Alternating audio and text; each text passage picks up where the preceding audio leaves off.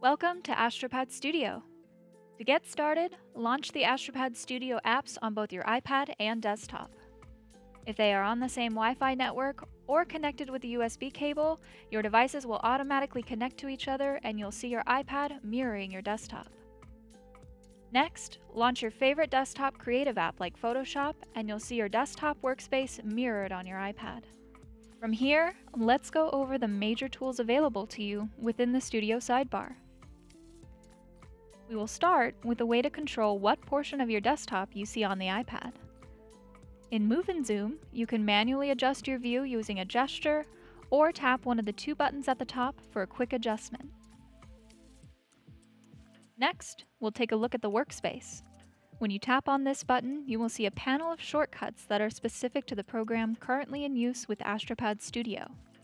If you don't like some of the shortcuts you see here, you can edit them and create new ones.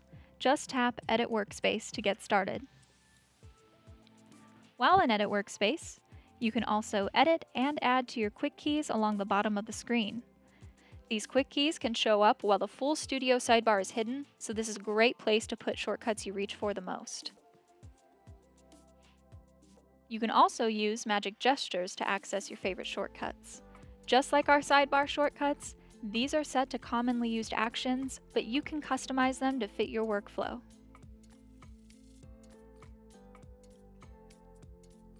Astropad Studio also has pre-programmed gestures specifically for 3D programs like Blender, and they help you move around your scene through panning, rotating, and zooming.